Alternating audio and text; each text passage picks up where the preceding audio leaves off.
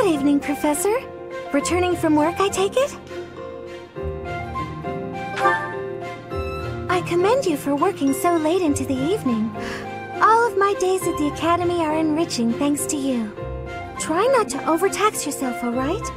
I'm concerned for your health. We wouldn't want you to wear yourself out. The goddess won't smite you if you rely on others for help, you know. Listen here, Professor. You might not like what I'm about to say. To be perfectly honest, I had my doubts when I first met you. I don't want you to think less of me for saying this, but here we are. At first, I thought you seemed too young to be a professor. It is unusual, you have to admit. Yet you seemed very composed and mature despite your age. You're strong-willed, encouraging, and you go to great lengths to ensure that everyone is cared for. But it almost feels like you're trying too hard to be a perfect role model for your students.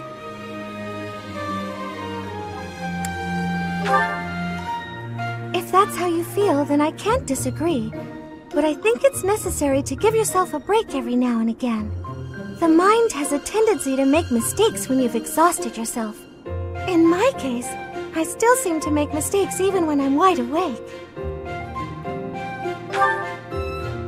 Oh, you know, I'm always mixing up the dates for drills or misplacing things. Just the other day, I forgot to put on my uniform and headed out to practice wearing only my... well, you can imagine how embarrassed I was. My mind can be so scattered sometimes. Anyway, where was I? Ah, that's right. What I'm trying to say is that you shouldn't push yourself too hard.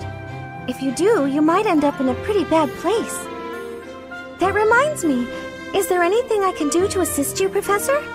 If it's all right with you, I'd like to help in any way I can.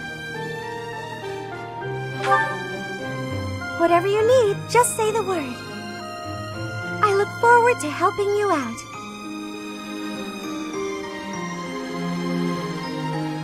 You there, youngster. Won't you listen to this old man's troubles?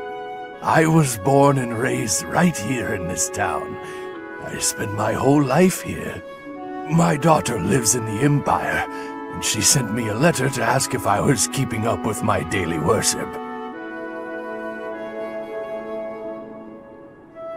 Well, hello there, Professor. Is this a friend of yours? Is that so?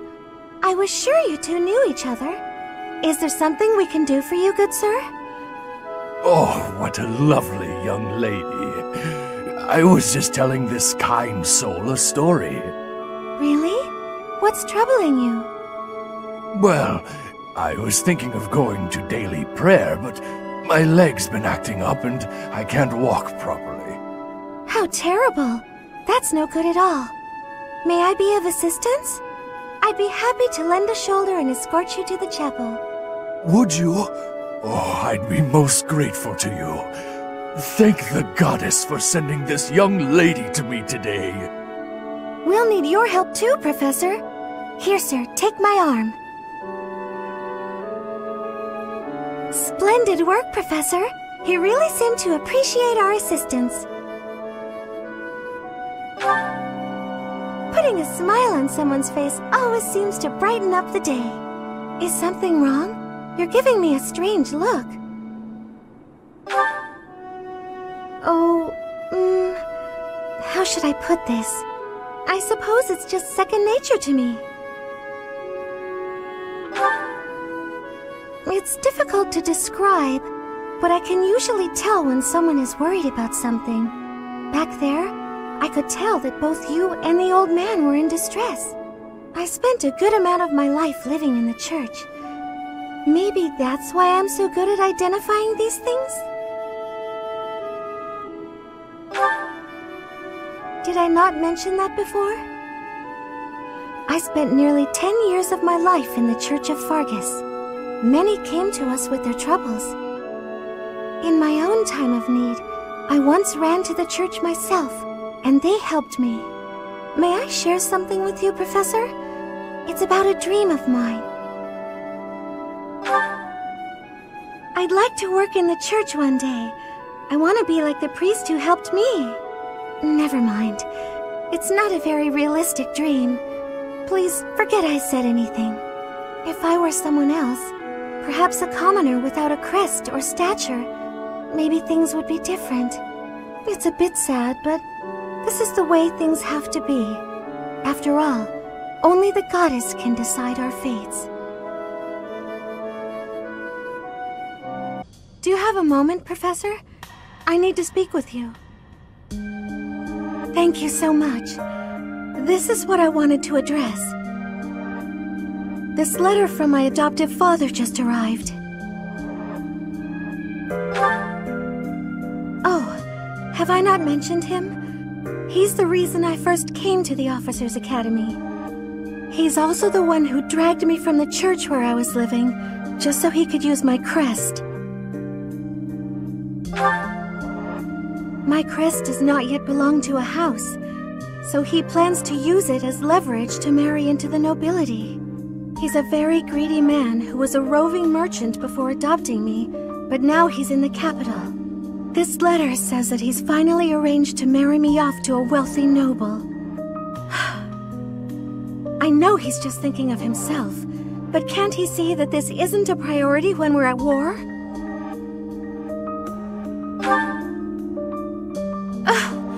I don't know what to do about this proposal. I can't see any way around it, so I fear that I must. I just don't want to let go of the life that I've made for myself. I know it's not what my heart wants, but I don't have the strength to say no. I believe I've mentioned this before, but I want to work in service of the church. Well, I suppose it doesn't necessarily have to be the church, but I want to help those in need. If I were to marry a noble, I think it would be difficult to realize that dream.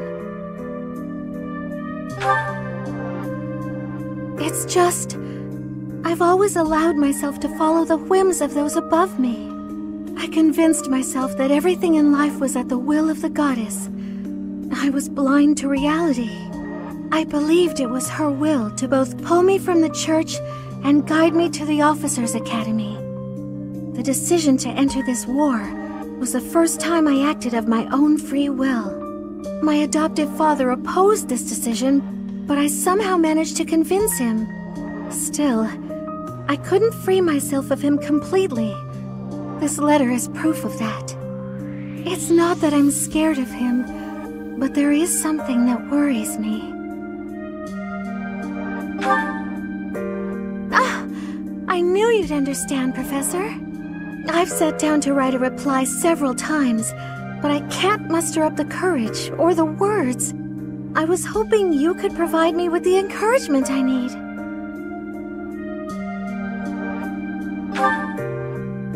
If I don't, he'll go ahead with the arrangement.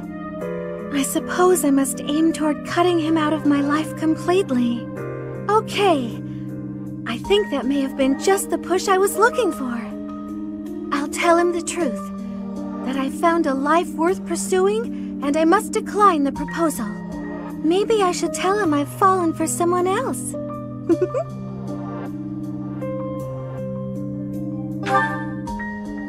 Why, it's you, Professor. Isn't that obvious?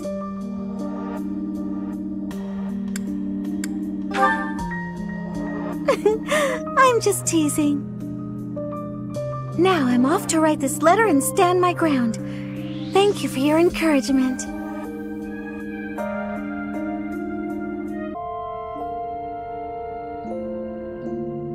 There you are. I apologize for the short notice, but I'm so glad you could make it. I'm sure you're very busy being the hero of Fodlan and all. Then I'm afraid that what I'm about to ask may come at an inopportune time. Do you mind hearing me out?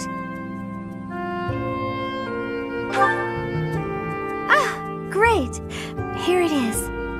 I'm going to Ferdiad to meet with my adoptive father, and I'd like you to accompany me.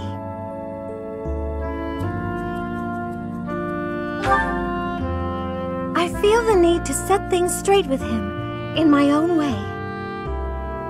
I've already decided exactly what I'm going to say. I'm choosing to live my life how I want, in pursuit of my own happiness. I need you to accept that. I'm in charge of my own destiny, not you, not anyone else, just me. I've waited so long to say all that. That's a very good question. Where do I start? Remember when I teased that I'd fallen for you? The truth is, that wasn't entirely in jest. I fell for you some time ago. In fact, I'd very much like to spend my life with you. Of course, that's only if you'll have me. Oh my goodness!